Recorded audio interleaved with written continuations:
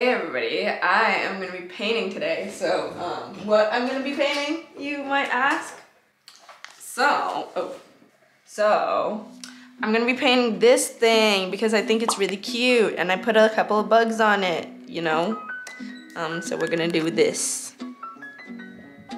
And while I record this process, I'm going to be talking about my art goals for 2022. So grab a drink, grab a snack, make yourself all comfy, and get ready to watch this aesthetic painting process while I tell you my 2022 art goals. So another thing about my art goals, I just wanted to let you guys know that I don't have a crazy illness, I don't have a sick parent or family member, I don't have a disability, so all these things are just things that I'm currently capable of and things that I want to push myself to do. Don't feel like you need to push yourself to have art goals. Obviously, this is all just things that I'm working on for this new year. But yeah, if you guys have art goals, I am so down to read about them in the comments. So please leave them down below.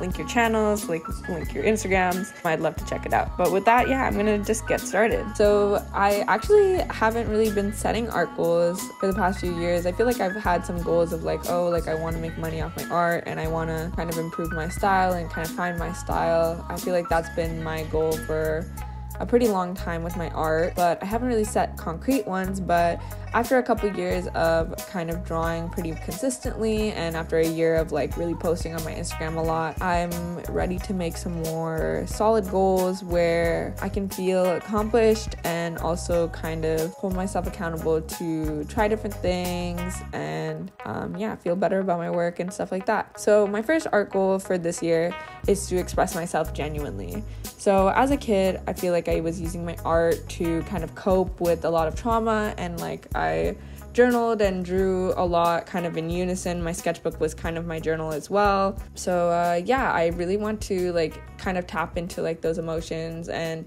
how I'm feeling and the relevant themes in my life and kind of explore that within like just doodling and maybe incorporating more of that into my work. I want to make at least 5 rugs. I haven't made a single one yet. It's the end of January, so it's fine. But yeah, me and my boyfriend last year, we made my rug tufting frame. It's a 5-foot by 4-foot frame. I had to resize it. It was 5 by 5, but then the largest tufting fabric that I could get from my local fabric store was 4 feet by whatever length. Like it's like on a strip of fabric, so I could cut it at whatever. But yeah, it had to be 4 feet long in one direction, so I had to resize it. It was kind of a pain. I had to saw some parts and like reattach things, unscrew everything. It was a whole mission. So now my rug frame is finally built. I've tried tufting on it a little bit, but I think I'm just really scared of messing up as the tufting fabric is pretty expensive. My next goal is I want to draw myself and my culture more.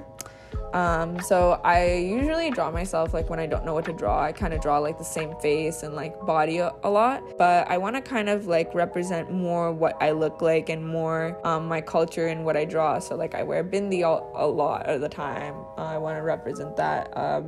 And my culture is just really pretty, and I feel like there's a really, it's kind of complicated. I think I'll make a whole video about like my kind of cultural identity and my artwork and talking more about that, but I'm from India, but I'm Tamil, so it's kind of complicated. Like a lot of Indian Tamil people don't really like to be even associated with India, as India doesn't really give a shit about what we want or need. But yeah, but also like there's a good portion of us that are really nationalist and very in love with India. So yeah, I don't know, I can't speak for everybody, but it's been kind of complicated, especially growing up in a place where a lot of people who are affected from the Sri Lankan genocide against Tamil people are living. I've kind of grown up around Sri Lankan Tamil people, so yeah, it's been interesting. I'll talk more about that later. It's kind of a really big topic. But yeah, I want to express my culture more in my art. I want to have more cohesive work. I feel like this has been happening in my work recently, where I use more of a kind of central color palette or kind of central style, cartoony style, where you can kind of tell like what's my work, what's not my work. But yeah, I think I kind of want to just make my work more cohesive, kind of relate to each other, so that there's like more this is just so that I can kind of find my style more and kind of understand like what I really like in art and what I'm producing. Another one is figure out brands to work with and work with a brand. I'm hoping to work with a clothing brand probably this year. I paint a lot and I wanted to paint on clothing, and I've been kind of just waiting for the funds so that I can buy things from the thrift store and kind of paint on them. So yeah, that's another thing I want to do this year. I want to incorporate more characters I know and love. So I want to do more fan art because I feel like it's popular. It's an easy way to like kind of get views on different social media, but also because I feel like I have a lot of niche interests, and kind of representing these characters would, in like an artistic way, could be cool for people who also love these characters but haven't really seen them anywhere.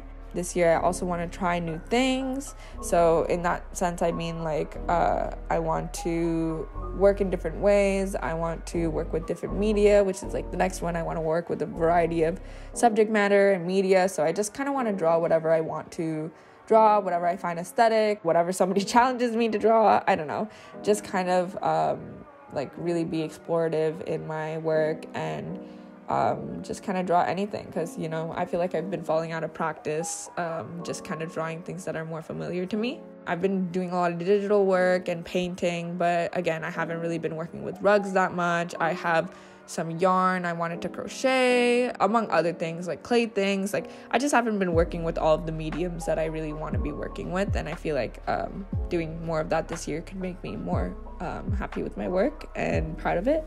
Another goal that I have is to be proud of my work. So I feel like this past year I've been really kind of upset with my work. Like I've been really upset because I feel like I've been kind of creating for an audience instead of like creating for myself, just kind of creating for views.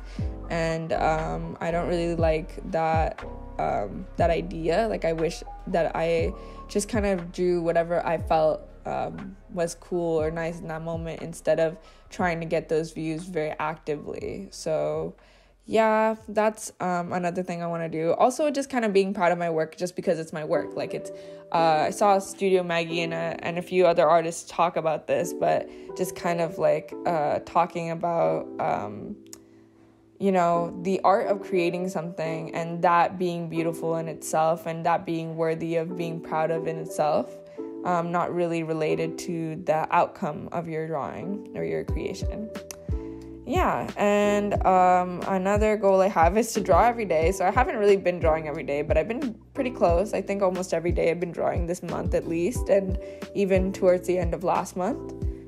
So I'm pretty proud of that, and I hope to continue it in the new year. And another goal, my last goal that I have, is to be able to live off my art and my brand by the end of the year. So I really don't know if this is gonna happen, and I've been trying to kind of like be more patient with myself because I do have ADHD and I do work in a kind of sporadic way because of it. And I've been seeing a lot of things online talking about, oh yeah, like you're doing the right thing, you're just not consistent enough. But like that in itself is kind of ableist. As like an ADHD person, my brain is very interest driven, so it's really hard for me to work on things when I'm not interested. And yeah, it's just been really hard to continue with things. Even if like I really loved the idea at first, it's been really hard to kind of keep going with it. So yeah, I just hope that this is just kind of like me moving towards living off my art, because ultimately I don't want to be working any other side jobs. I want to just be creating my art as my full-time job. I don't want to do anything else really, like drawing, creating, working with clay. This is my passion.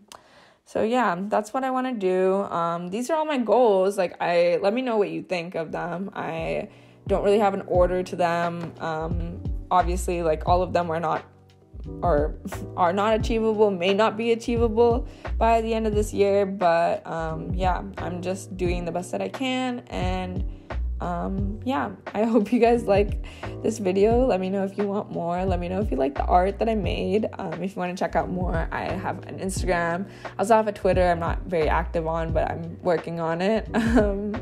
But yeah, stay posted with my stuff if you like it, and meet me back here next time I make a video. Oh, also put your art goals in the comments because I'm very curious. I'd love to see your guys' art. I'd love to share it, shout it out, I just feel like the artist community needs to be even more proactive in sharing smaller artists' work. So yeah, I'm a small artist sharing other small artists. So if you're a small artist, please put your info in the comments. It's totally fine. I would love to check you out. Thanks for watching, and I'll see you in the next one. Bye.